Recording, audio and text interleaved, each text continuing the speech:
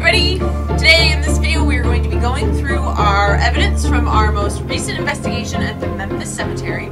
After the video went up, people came to us and showed us some things that we had missed, and we had also found a couple things that we thought were mentionable, so we wanted to share the experience of going through this with you.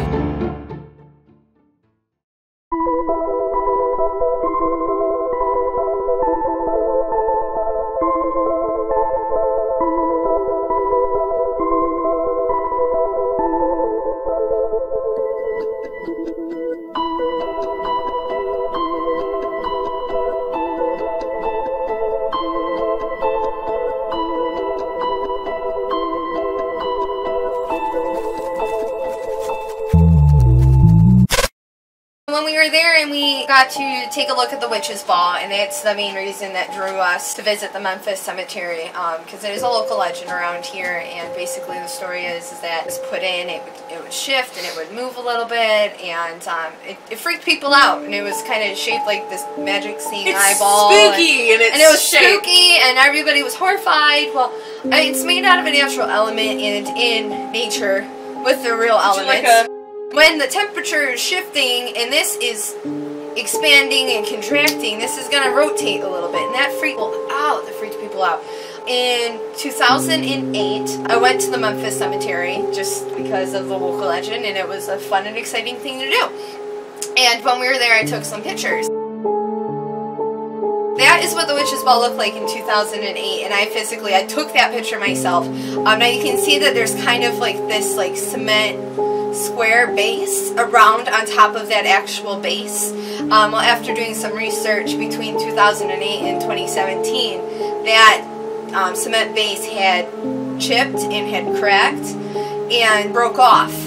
So they'll find there was caution tape, and they roped that whole area off because they knew it was a local legend. They didn't want kids falling down the bluff or us, exploring and then get hurt. This is then since removed. And when that base was moved, the ball did shift. Only slightly, but it did shift. It's slight difference. You can see that in the pictures. But when I went and I visited in 2017, and I took a picture from the same standpoint, compare that to when we went and I took a picture in 2018, there's no difference. The ball didn't move at all.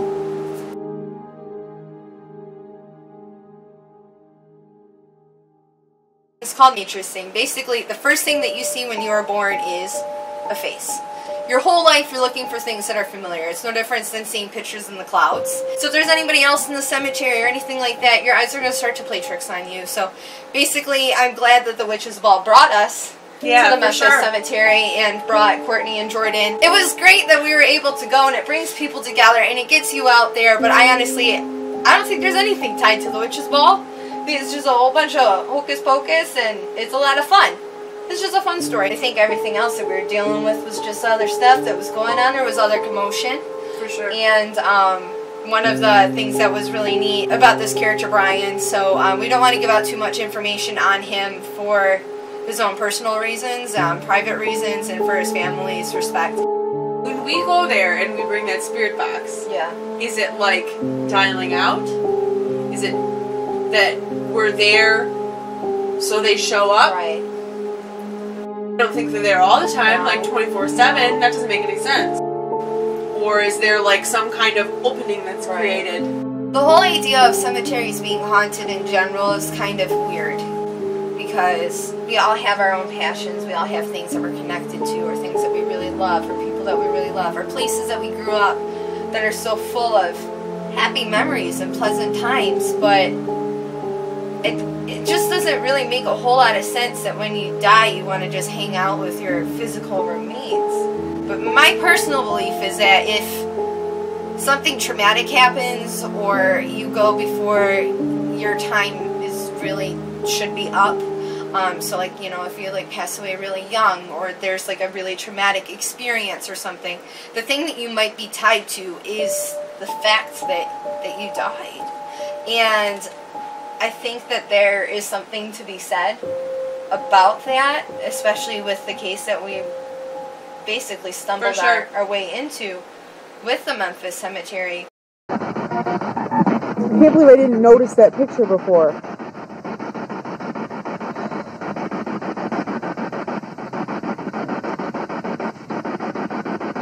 So like, okay, so it was like there's this bush. It's about in the middle, kind of where our cars are parked. You can see it from where the cars are, and there's this like white flowering bush, and then there's this big tombstone that's kind of squarish. I know exactly what Yeah, you're talking about. and it was like figure eighting on a diagonal, and I saw him 2 times, and then I saw just a white swoosh the last time. But it was like I saw an arm and the hat and just walking around like if you were visiting somebody and you were looking down like this and like going around like this. Did it just say Brian? Brian. It did. I Brian clearly or heard it say Brian? The Brian. most interesting part of like this whole part where it says Brian is the fact that I was doing like it was quiet Yeah. until I started explaining to you guys and like doing my little imitation or whatever, and that's when that comes out. Yeah. That was Yeah. weird. And it pauses after this. So weird. Yeah. Yeah. It's so weird.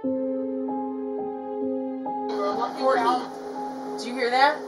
There's a couple times I've heard Courtney in this video too, and I can never like go back and find it. But There's Courtney, one right yeah, there. yeah.